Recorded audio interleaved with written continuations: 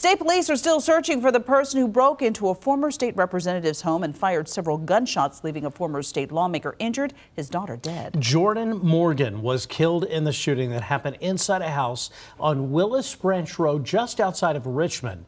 Conroy DeLuce joins us now from Madison County with the latest. It's the big story today at noon. More than 30 hours after the gunshots were fired inside this home on Willis Branch Road, the investigation by Kentucky State Police and other agencies continues. We've seen marked vehicles coming up and down the driveway all morning as the house remains a crime scene.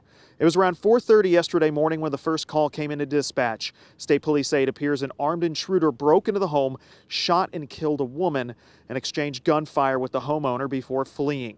A family friend confirmed to us that the person killed was Jordan Morgan. She is the daughter of C. Wesley Morgan, a former Republican state representative and also the homeowner.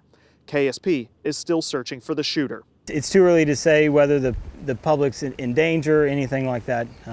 We have not made any arrests, and we are going to be looking for whoever is responsible for this. The victim, Jordan Morgan, was described by her mother as being full of so much unconditional love and was, quote, was always working to make others happy, end quote. A family friend described her as a promising young attorney who had recently started a new job. If you have any information that may help police piece together what happened early Tuesday morning, contact Kentucky State Police. In Madison County, Conroy DeLuce, LEX 18 News.